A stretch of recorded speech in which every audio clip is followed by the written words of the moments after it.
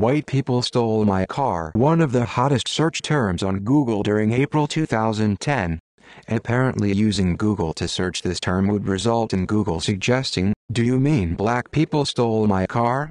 This has now been fixed by Google to not display this particular suggestion. Originally, the phrase was used by spammers and malware sites.